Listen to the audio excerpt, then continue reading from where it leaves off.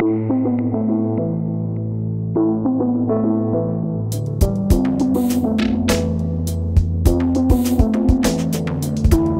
is the next logical step in our space program. It's the challenge that's been staring us in the face for the past 30 years. It has water, it has carbon, it has a 24-hour day, it has geothermal energy.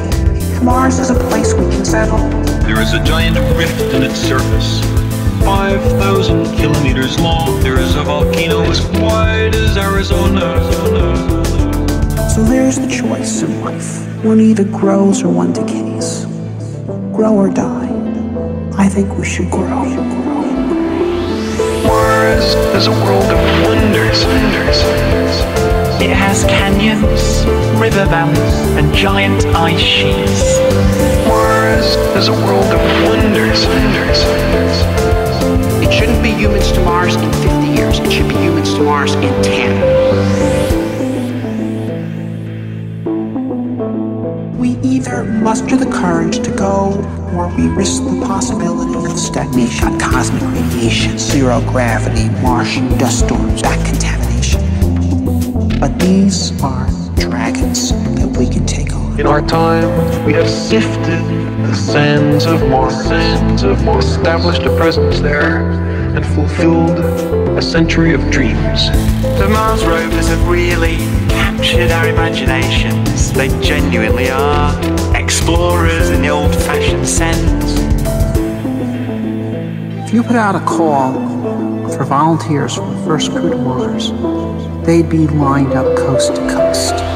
Mars is a world of wonders. It has canyons, river valleys, and giant ice sheets. Mars is a world of wonders.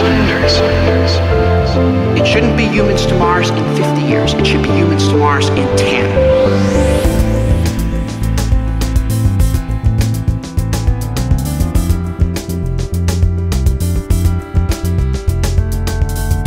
Mars is a dry, frozen version of our home, covered in red dust and sand.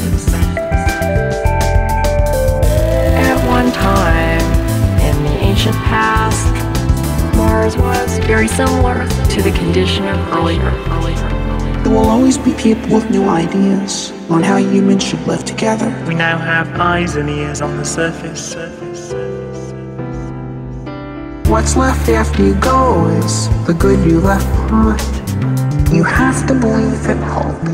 You have to believe in the future. There are more and more people coming around to the point of view that a positive future for humanity requires human expansion to space. Mars is a world of wonders. It has canyons, river valleys, and giant ice sheets. Mars is a world of wonders. It shouldn't be humans to Mars in 50 years. It should be humans to Mars in 10.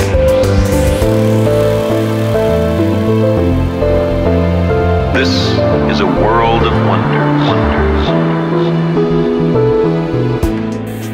We're at a crossroads today. We either muster the courage to go, or we risk the possibility of stagnation and decay.